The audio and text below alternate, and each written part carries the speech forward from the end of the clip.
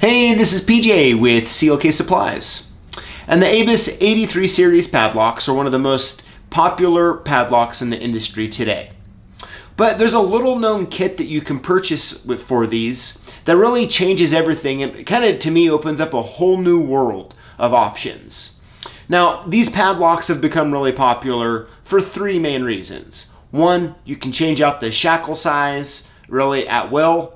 You can make these key retaining or non-key retaining, and the amount of cylinders available to key up to the OEM specs for that particular manufacturer make these really handy to keep around. But the kit I want to show you is going to allow you to take any key and knob cylinder like the GMS K001 cylinders or the ILCO 15995 cylinders and put them and use them inside of these ABUS padlocks. Let me zoom in the camera and I'll show you the kit. All right, now this little key and knob kit right here, you can get it in one of two ways. You can actually purchase the 83 series padlock with it, which is what this kit right here is. I just took it out of the box. Or you can purchase this little kit individually and it's really inexpensive. Now in the notes below, I'll put a link to both of these, both the padlock with the key and knob cylinder and then also this key and knob kit separately. But before we get into actually putting them together, let me just show you what it comes with. So it's going to come with this part here. This is where you're going to put, the Bible of the key and knob cylinder. You're going to put it in, and then this is what goes in. Like there's your little screw that you use to hold that whole cylinder into place. Okay, and that's going to be the front, what you're going to be able to see. Now it's going to come with a couple of different little tail pieces here. It's going to come with 3 different ones. All right, so this is going to be the standard one. If you're going to be using a K001 cylinder or the ILCO 15 or 15995 cylinder, then this is the little piece you're going to use. Now, there's a couple exceptions here that they put these couple extra little pieces in that work for a variety of different cylinders, especially the ones that have on the back, instead of a screw cap, they have like that little round spring on them. That's what these are going to be used for. So now you can still, if you look here, you can see it still has the ability to be used, to use the little Z-bar to make it key retaining or non-key retaining.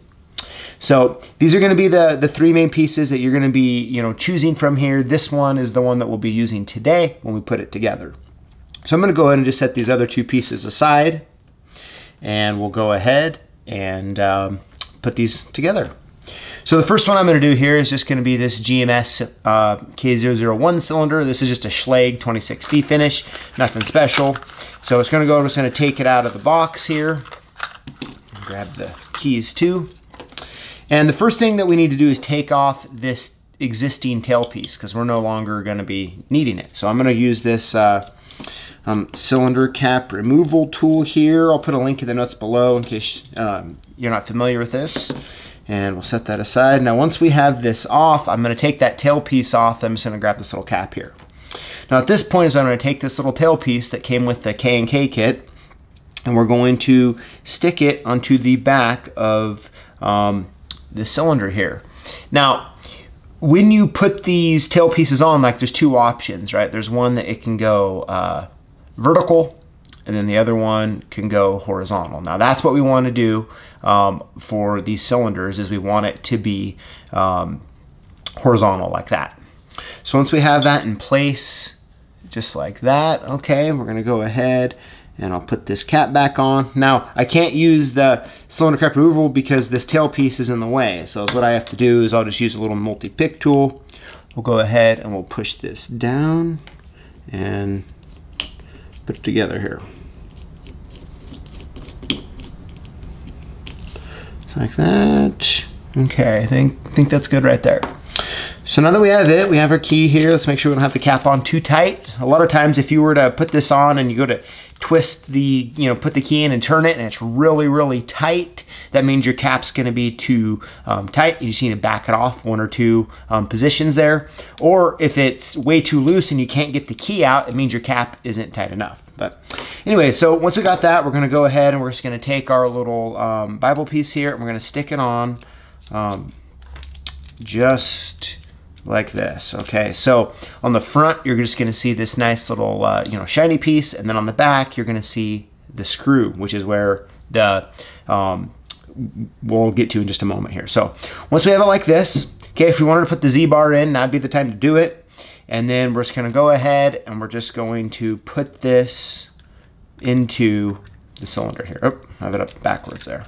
All right, just like that. So we're gonna drop it in just like that. Now when we have it like that, we're gonna take, you know, the screw that comes with the padlock here, and we're gonna put it in, and we're going to, you know, fasten it to the lock here.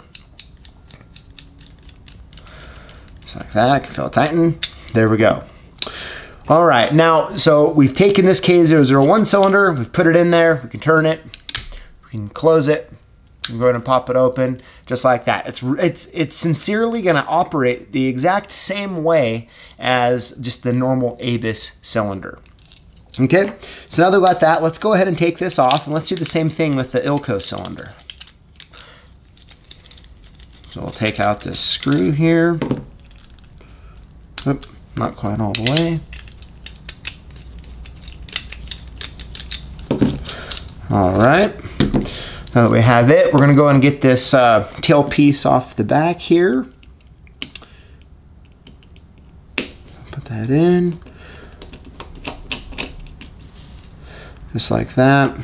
I'll just go ahead and set this, that cylinder aside for a moment.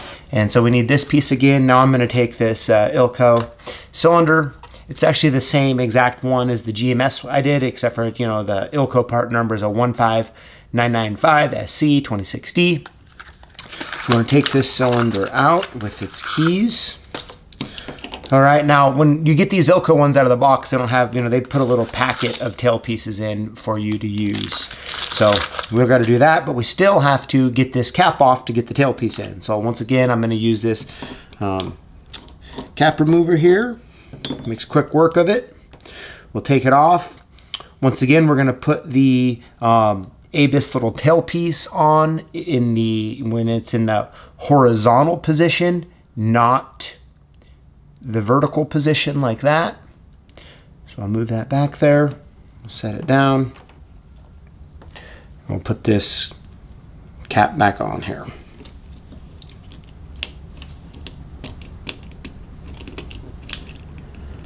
Let's see. You know what they say, it's always harder to do on camera, right? Let's see.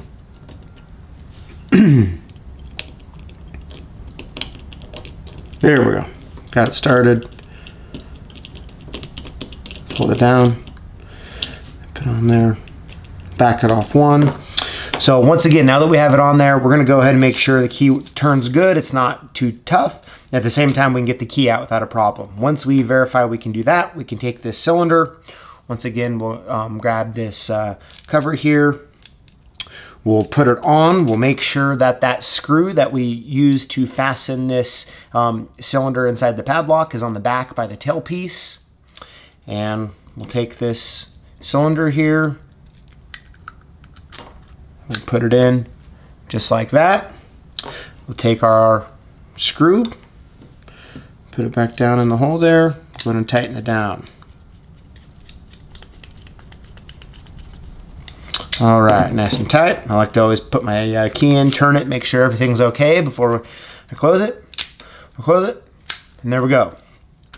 So that is how you take a key and knob cylinder and use them inside the ABIS padlocks. Now, one of the biggest things I like about this is that maybe you don't want to, can't afford, or you don't feel it's wise to stock a whole bunch of different ABIS padlocks with a whole bunch of different keyways.